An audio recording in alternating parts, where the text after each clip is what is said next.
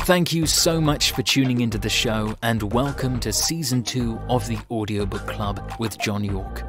The Audiobook Club, partnered with Pro Audio Voices, celebrates audiobooks, the amazing people and teams who make them happen, as well as the various talents behind storytelling.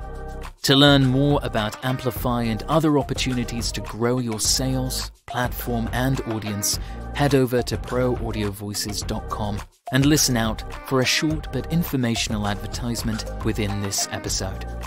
Let's start the show. Hello and welcome to the Audiobook Club. In this week's episode, we're so lucky to be joined by audiobook narrator Allie Shae. Allie, thank you so much for joining me on the show. How are you today? Hi, I'm great.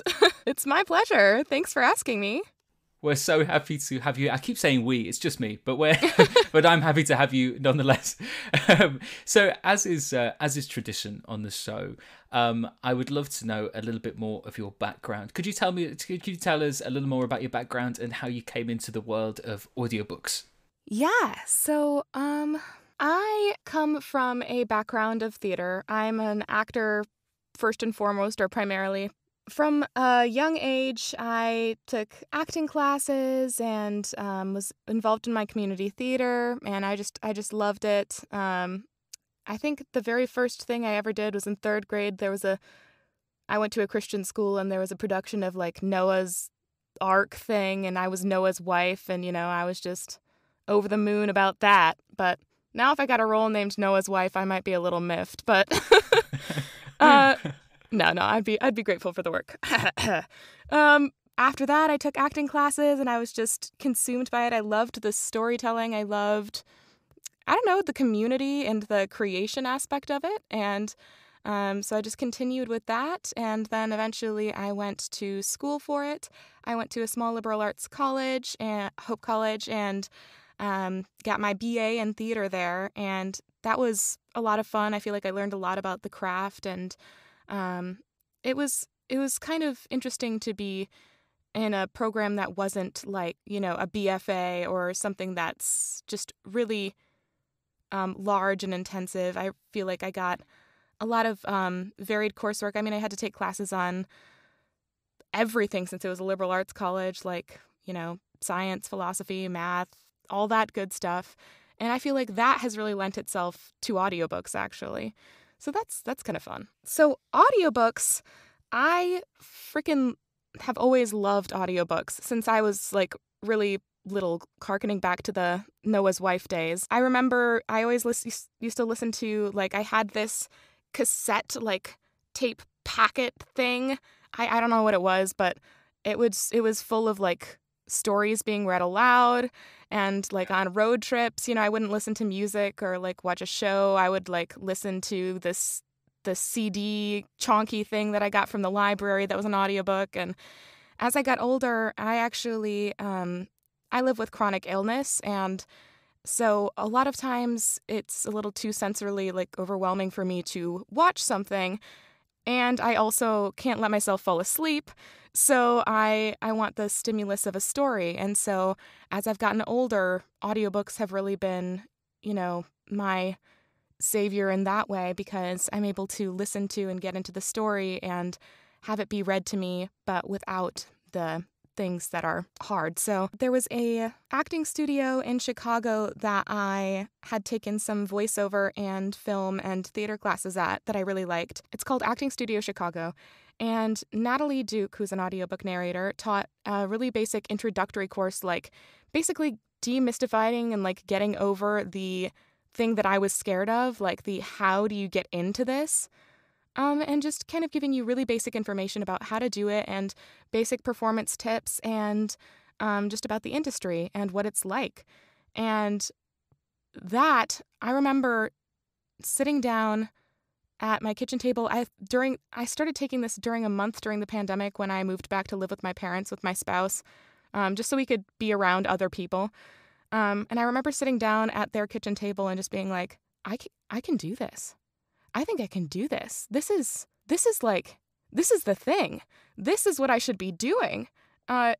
for me, it was like, I have all this training and I have all this passion and I have all this storytelling stuff, but I'm also a director. I love to direct stuff and I love reading and I love doing literary analysis. Like, I love every time I read a story, I love noticing like the little things and, oh, this person scratched their chin at this point and, and that means they're thinking this. And I just love that. And I remember taking that class and just being so excited because I was like, this is what I've been looking for. The theater scene, as amazing as it was so grueling for my body and dealing with this chronic illness and going to EPAs at like 6 a.m. and not necessarily even guaranteed being seen at 6 p.m. or 7 p.m. and, and not getting paid. Like, I got cast in my first professional production in Chicago, which was supposed to open on March 13, 2020. We all know how that ended. And I think I was paid like $75 for the whole run. So it's just like, it wasn't sustainable for me in my body, in my health to do that.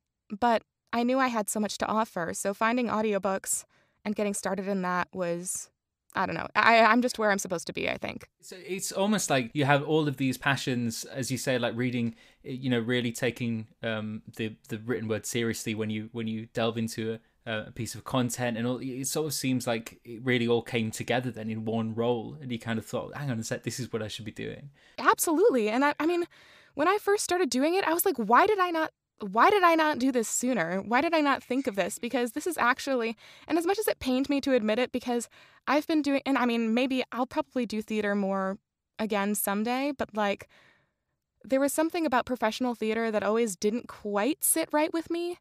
Like, this is definitely not every narrator's story. I think there's a lot of people who actually consider theater like their first and biggest love, and narration is like a way that they kind of like sustain that. But for me, once I started doing audiobooks, I was like, oh shit, oh boy, I think I might like this a little bit better in some ways. Like, I think what would be really, really, really cool someday would be doing a multicast, like in studio with a bunch of people. That would be amazing. Like, I've done some duets but I just, that seems like that's the next level, Yeah, I was talking with Mark Thompson, who does the Star Wars audiobooks, or a lot of them anyway, and he does a lot of the audio dramas for Lucasfilm and etc. And he was saying that like that, it's like, it's almost like you were recording like a show where you're all in the same room with all the actors and things. I was just thinking, that sounds the best. It does. Yeah, I mean, as much as I love audiobooks, there is that missing component of playing off other people in the moment and existing in that space and just, yeah. I mean, there is, okay, everyone, there is something very special and magical about theater. I understand. No. So I do miss that. But I don't know. It just seems like it was, as far as professionally goes, I knew that acting was something I wanted to pursue and something that I had the tools to pursue. I didn't see how it fit for me in my life, and I think audiobooks definitely does that for me. So fantastic. The one thing that is unique to audiobook narration is, of course, you get to structure your own day however you like it. You can record when you want, or you can work it around what you have to do already that day. I'd love to know how you structure your day. Are you a believer in rigid daily structure? Do you like to take a more chilled approach? Could you tell us a little bit how you structure your working day? I do get morning voice, so I typically will prep in the morning. So I'll wake up, I'll start my day, I'll eat breakfast around 9 a.m., and then I will get to work on prep and admin, like emails, social media, that type of thing, around 9:30. And then by 10 o'clock, I'm usually prepping. So I'll prep for an hour or two in the morning. If I don't have any prep to do, I just take the morning off. That's fine. Maybe get a little bit earlier start on recording. And then I will eat lunch and I will start recording at about 11:30 or noon. And then I pretty much just straight up, when I first started recording in my booth, I had to take more breaks, I think, because it was kind of a little bit of a shock to my system to be like in this closet. But since then, I think I really do just like, I take a chapter and I record a chapter, and it's, anywhere from 15 to 15 minutes to half an hour long. So that's going to be like, for me, half an hour to an hour in the booth because I'm about 2 to 1. And then I will leave the booth, get some water, go to the bathroom, come back, do the next chapter.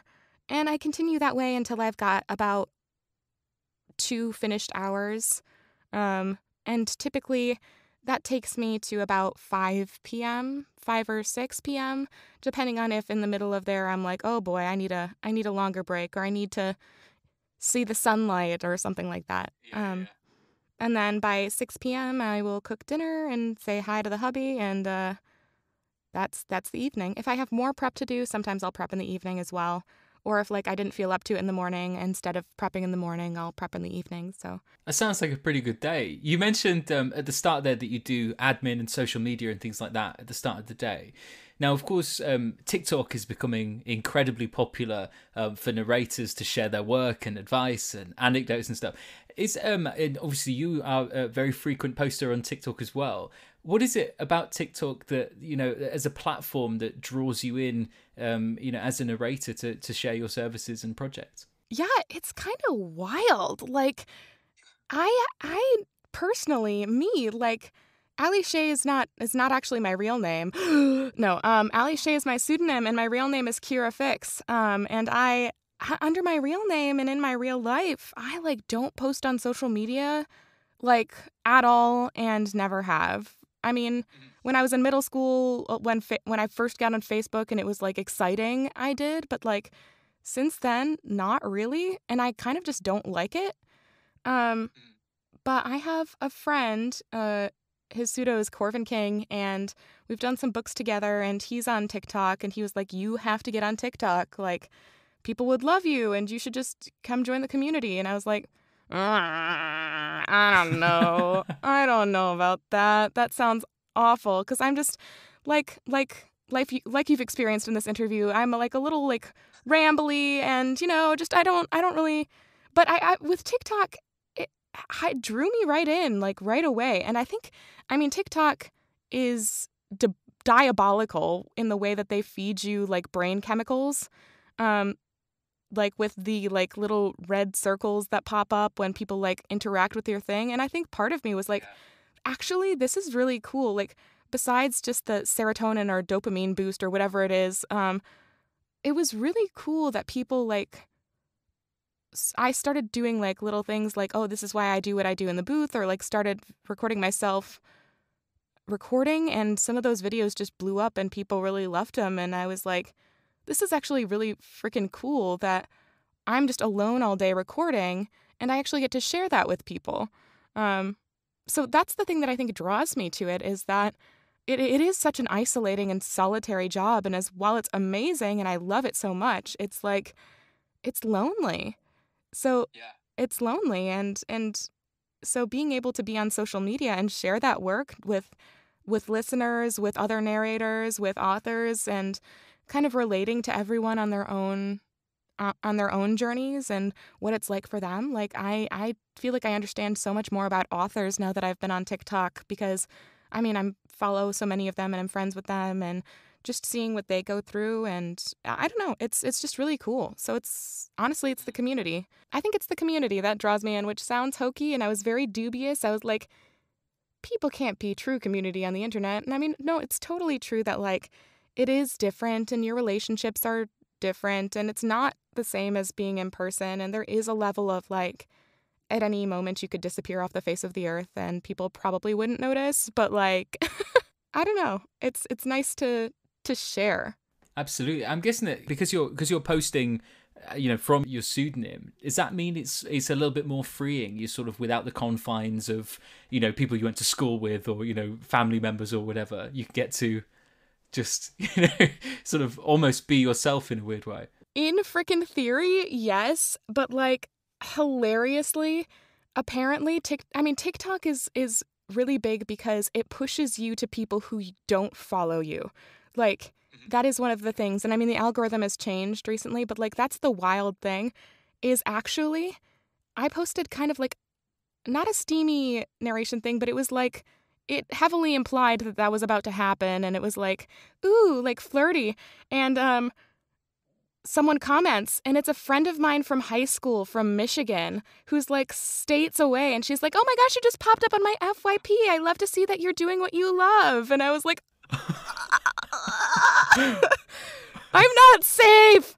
No, but it's so in a way, yes, it is freeing because, no family or whatever. But then also I repost videos on my Instagram, and my mom follows my pseudonym on Instagram. She knows what my pseudonym is. And oh my gosh, the other day, I'm not sure I've ever been more mortified.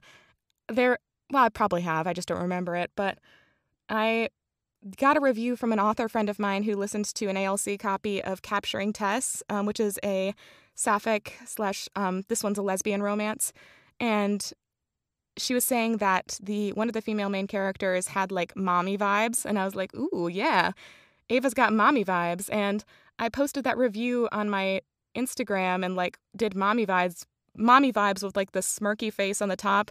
And my mom, my actual real life mother, like did like clapping hand emojis in response to it. And I was like, no. But I mean, she knows what I do, and she's totally fine with it. And she's listened to a lot of my books, and I'm just like, okay, skip chapter 13, 26, and 32. But no, she's my biggest fan, probably.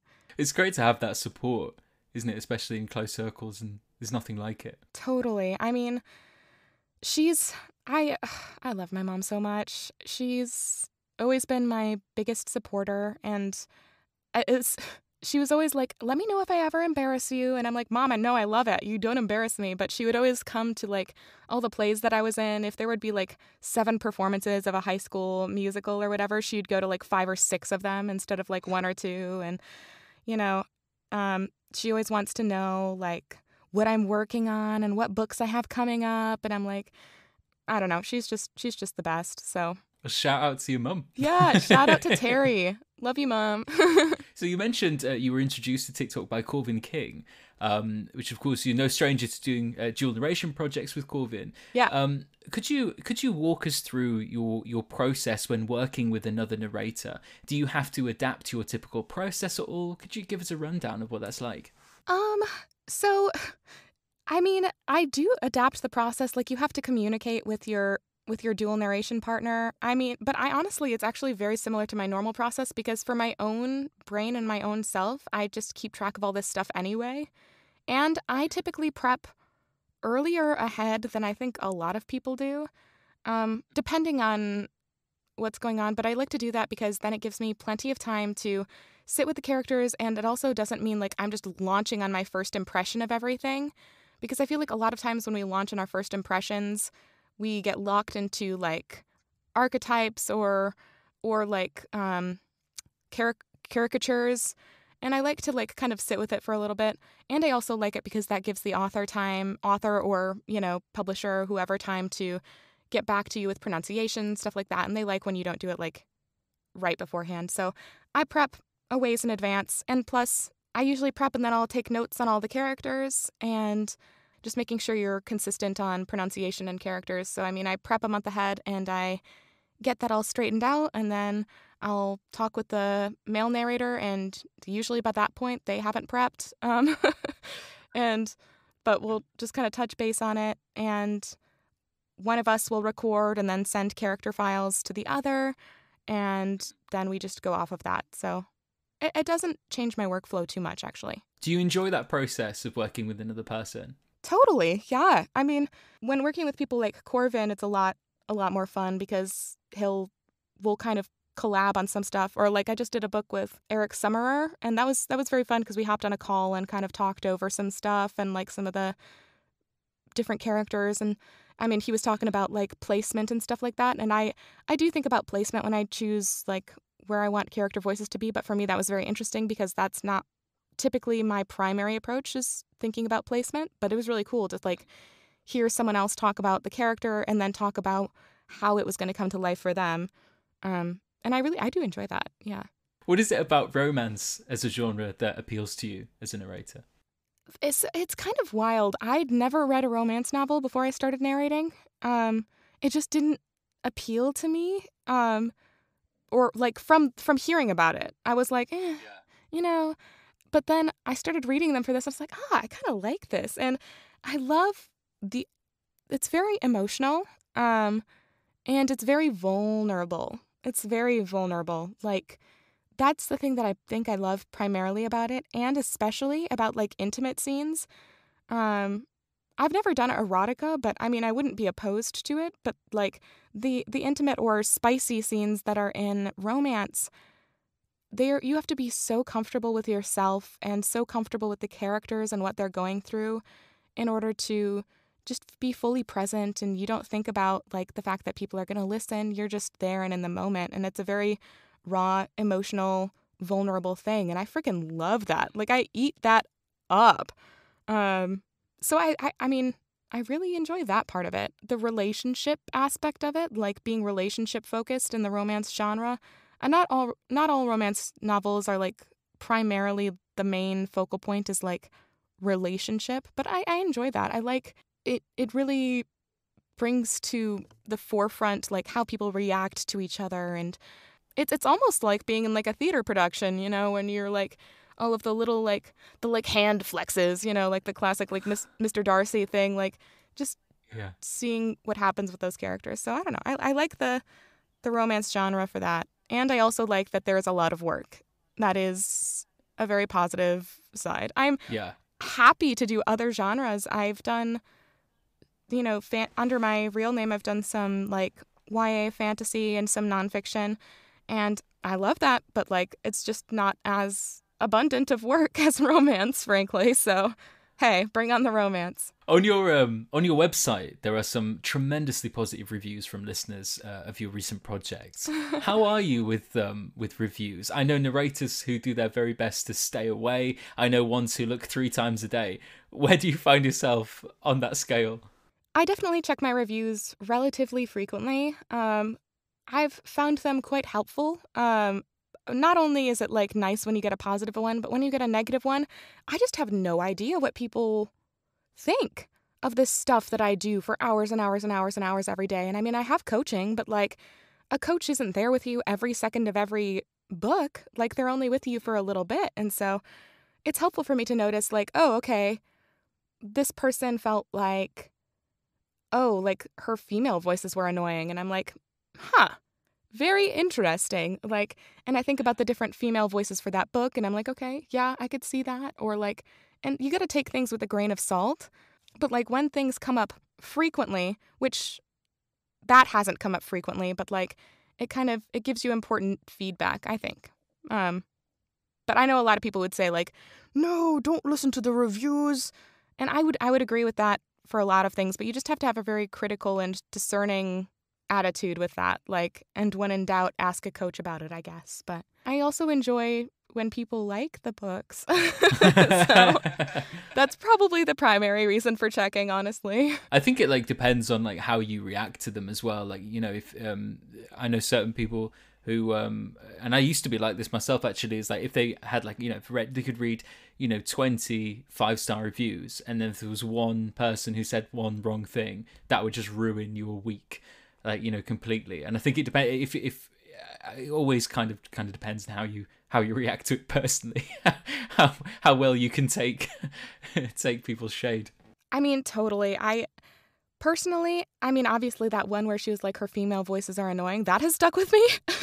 But like, there's so many positive reviews that I'm like, hey, I don't, and so many specific positive reviews, like not that are just like, oh, I loved the book, but that are like, I loved the narration, that I'm like, okay, yeah. So it's like the negative reviews, they're tools. It's like, I guess coming from a theater background and having so much rejection and also constructive criticism for like ever, that's what helps you get better. And it's not personal. It's just someone else's opinion, and it can be helpful. So, I mean, I guess I'm definitely not in that camp that's like the negative review, like 1 out of 20 will ruin me.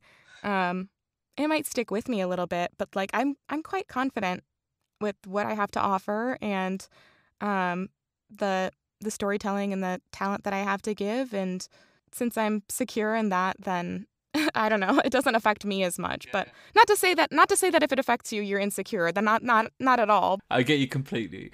Apologies if this is a vague question. Go for but it. I wondered if you, I wondered if you had any advice for those who are perhaps new to the industry, maybe doing their first or really early titles, and are struggling with getting their name out there and are working towards being on like a production company's audition list or being sort of more noticed and growing their profile as a narrator. Have you got any advice for those people of what they can do?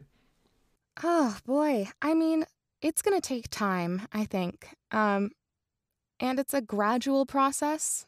I think primarily something that I've had to remind myself is to focus on the craft, focus on the actual art of it. If you're focused so much on getting work with production companies or rosters or something like that, and you're just not getting any response, I mean, there's a reason for it. It's not because your work is poor. It's not, but it might be because, you don't have enough books at this time, or there's something that needs to be polished a little bit. And the more you work on your craft and you make good books and you connect with great authors and you get more books under your belt, like the connections will come. Getting on social media is good, but like also I would say do your research and listen. Take your time. Don't be worried about getting on production house rosters immediately or anything like that, or working with publishers, because that's probably not going to happen immediately. Make sure that when you do connect with those people or submit yourself and have those relationships, that you have a quality product and a quality process and you are knowledgeable about the industry, so that when you do connect with those people, they're impressed with you and want to work with you again. So when you're not narrating, when you're outside of the booth, what can we often find you up to? Oh, boy. Sleeping? No. I like to hang out with my friends, play games and stuff. I go through phases of being really into video games. Right now I'm not in one of those phases, but I do like a good RPG.